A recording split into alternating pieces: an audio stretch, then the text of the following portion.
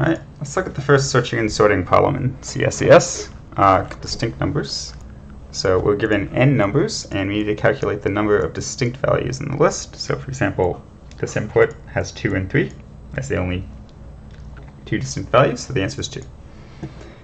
And there's 200,000 numbers, each up to 1 billion. So this is a perfect application for a set.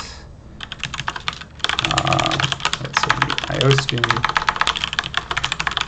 and we're going to do a set using equals 64p. Okay, so let's talk about what a set is. So a set is another type of container, right? We looked at vector before, which is a list container. A set stores unique values. So if the point is that if you insert an element that's already there, then it does nothing. So our approach is going to be to add all these members to a set, and then output the size of the set.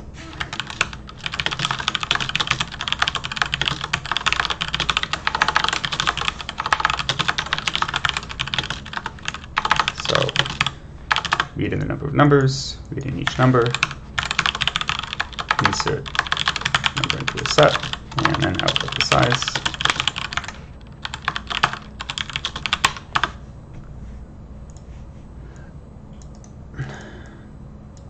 I'll just copy this input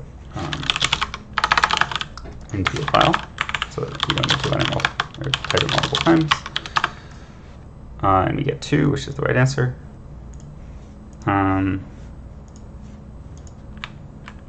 Yeah, so by the way, to find out about sets, I just googled C++ set, which gives us this reference site, which is pretty useful. They have good references for all of the parts of the standard library.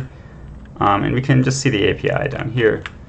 You can sort of guess maybe what these functions do by their names, but you can click on them if you want to see more. So here we're just using insert and size, which tells us how many elements there are. We'll cover more of this in later problems probably. For now, we can just submit this and see if it works. Cool. So it looks like we got everything right. So that's this problem. Right, very straightforward if you know about the concept of a set, and that is in the standard library. I'll just cover one other way to do this problem. If we didn't have a set, we could use a vector. So we can declare a vector with n elements, each of which starts with 0. If we do it like this, it declares a vector that's empty. But the nice thing about pre-declaring the size is that instead of reading into a local variable, we can just read into each index. Right? So this says read in a value and put it in AI.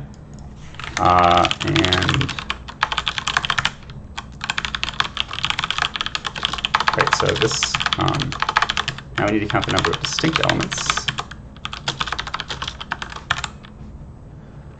So we're going to sort the list.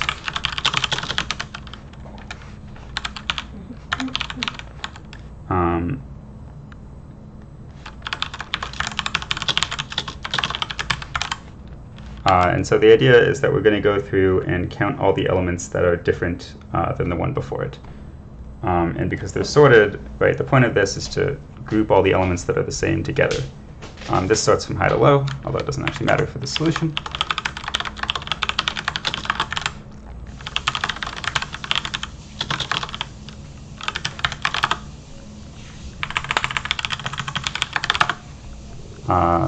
So the first element always starts a new group, and then we're just looking for the elements that start a new group.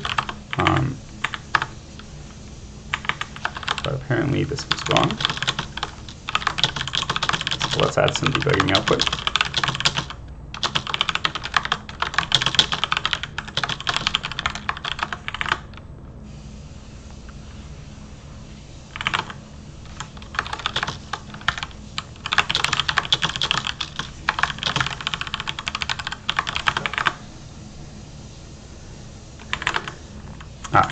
should put now answer instead of a.size.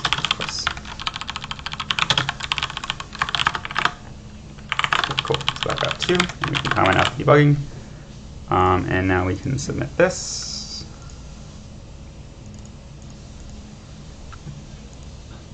Okay, cool. So that gives us a totally different kind of solution that doesn't use a set, and instead use vectors and sorting. And the reason this works is that we want to, this groups them all the same elements together, and this just counts the number of elements of a sorted group. And we start at 1, and we skip the first element because the first element always starts a group. So that's it for this poll.